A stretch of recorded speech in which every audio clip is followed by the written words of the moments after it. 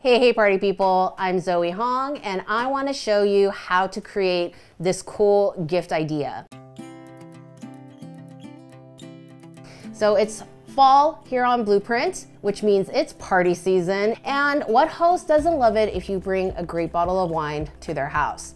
And you can personalize it by creating one of these wine tags, and I'm going to show you how.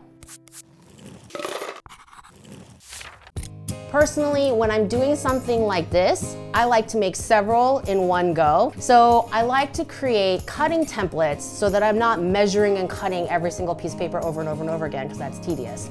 And so I'm gonna paint this with some stripes today.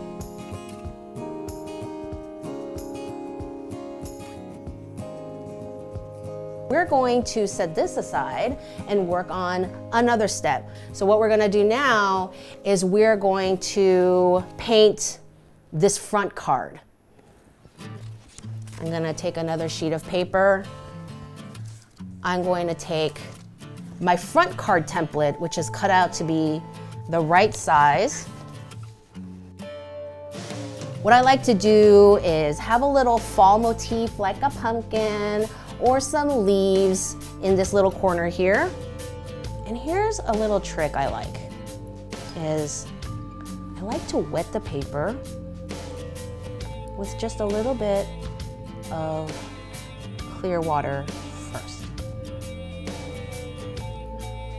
And then I will take my paint and I will dab it on, but because the paper is wet, it kind of moves and kind of gets blendy. We're gonna put our message up here.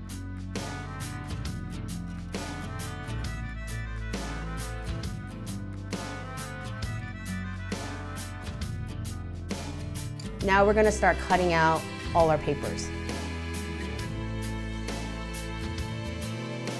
I am cutting on a cutting mat.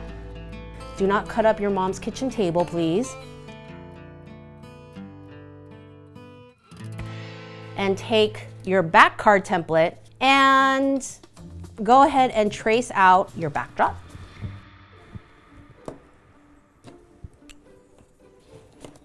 Cover the part you want to protect and keep. And now you have your backdrop. This is my middle card template that I'm going to use to trace out.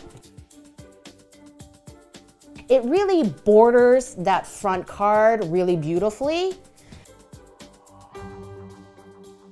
So we have our three parts now: front card, border card, and our backdrop. The way I measured these is so that I would have a 1/4 inch border around this card, and that I would have an 1/8 of an inch border around this card. So for these sorts of projects, I do like to use double stick tape. And then another thing I like to use is dry adhesive, where you have these sheets of little glue dots. And so what you want to do is take your paper and lay it down on the bed of glue dots. Firmly press so that you're getting all that glue peel up, and you can see all those glue dots. So now we are placing our front card on top of everything. You have some adhesive options, and you can go ahead and use the dry adhesive again. I'm just gonna demo this step with the double stick tape.